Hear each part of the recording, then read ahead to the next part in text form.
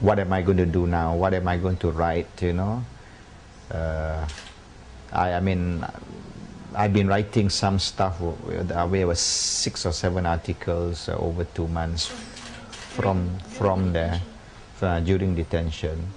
But it's like 6, 7 articles over 2 months, you know, which is probably in the past is like 1 week lah. So, but of course, to get the articles out is not so easy. I don't have internet access and all that. I'm in what they call it orientasi or orientation. Orientasi, basically you're all alone. You don't mix with anyone else, and so the whole block I was just by myself. And 7 o'clock in the morning, they opened my cell. 7 o'clock at night, they lock me up. So from 7 to 7, you are, you know, locked up in the cell. And I can't go anywhere. I can, in the morning when they open my cell, I can walk around my block. But that's about it. I cannot get out of the block. So I read, and I, you know, a whole big bag, you know, full of books lah, you know. Some books I finish in a day, some books 2 days, 3 days, depending on how thick the book is, you know. So I just keep reading and reading lah, you know. The light is not very good at night, so it's very hard to read at night. So I got to sort of hold the book and put the book like that to catch the light from outside, you know. It's not my plan to abolish the ISA. I can't abolish, but no, we have been fighting against the ISA for a long time, not just now. In fact, GMI or AIM, Gerakan Mansukan ISA or Anti-ISA Movement, AIM, has been around since 2001. And during the time of the late Ustaz Fadil, the president of PAS at that time.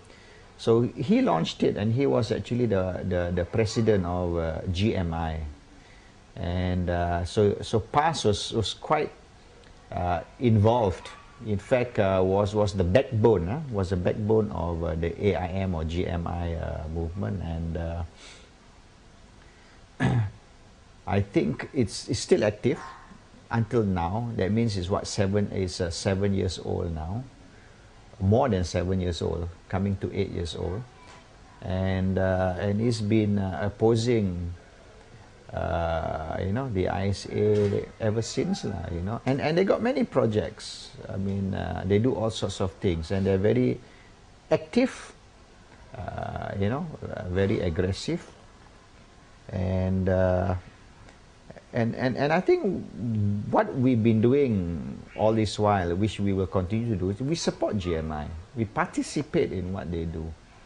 But I don't think we should also do it again. I mean, why do we want to duplicate? You know, we already got a very reliable and a very you know, active organization. Let's just support what they do. Let's get rid of all these old and put the young people like Nurul Izzah, Hannah Yo, you know, not only young and intelligent, beautiful people some more, you know, lawa mi orang. Even UMNO wants young people, you know. And I think UMNO is doing a good thing. I'm happy when I look at the nominations, you know. And seriously, I hope people like Khairi will come up. Khairi, Mukris, I mean, whichever is going to win, I'm not sure. But I really hope these people will come up, because I think these are the future leaders, you know. People who are educated, who've been to university, who know what the internet is. And I mean, even people like Mukris and Khairi. I mean, Khairi doesn't like what I write. You know, I mean, a lot of what I write, Khairi is not happy. You know, and he doesn't support me. But he still doesn't support arresting me also at the same time, you know. And I mean, even when the foreign press asked me what do I think of Khairi, I said, I think he's an intelligent chap.